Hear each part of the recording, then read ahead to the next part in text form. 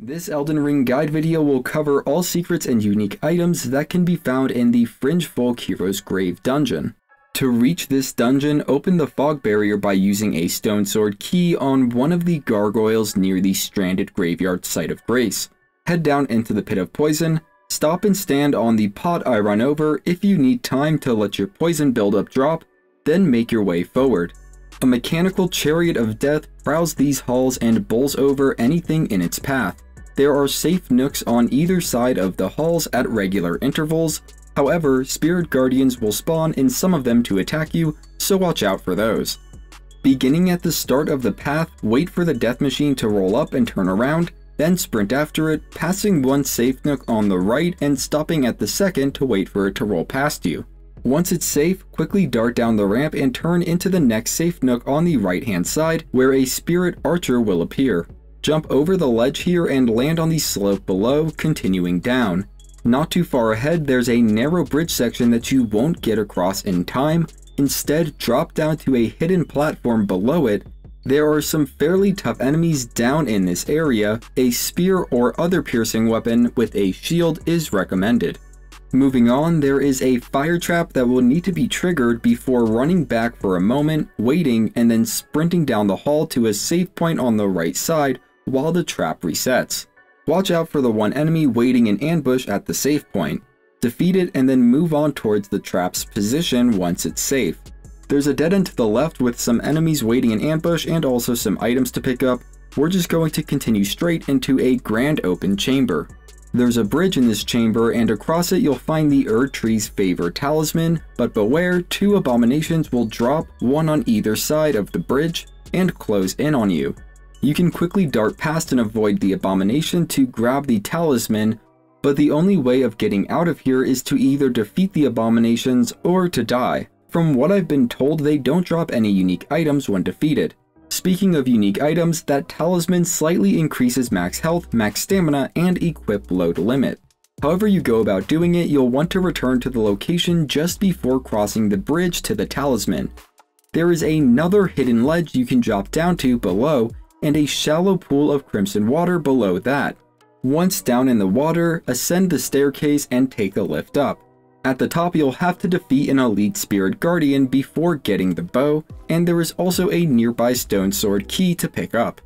After defeating the enemy, peer down the left hall. There are 3 large pots, each hanging from the ceiling by a single rope.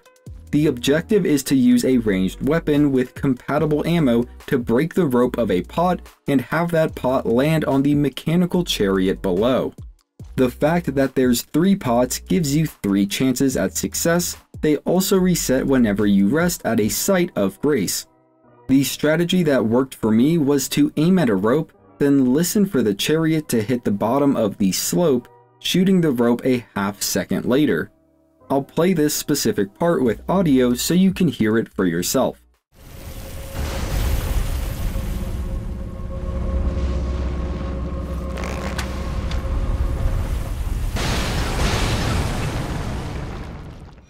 As you can see, the pot drops on the chariot, goes boom, and there is no more chariot to pester us in this dungeon as it will not respawn once destroyed. And this specific action is also what rewards you with the Erdtree Greatbow. Follow the path all the way down and across the narrow bridge, dealing with any spirit guardians along the way. We'll head right and up to reach an elite spirit guardian that has some fiery incantations to work with. He's pretty tough but not unkillable. I mostly kept my distance and used ranged attacks to deal with him and took special care to avoid the fire breath. However you manage it, defeating this foe will reward you with the Dragon Communion Seal, an incantation seal that has no weight and boosts the power of Dragon Communion incantations. The final path in Fringefolk Hero's Grave leads us to the Ulcerated tree spirit boss.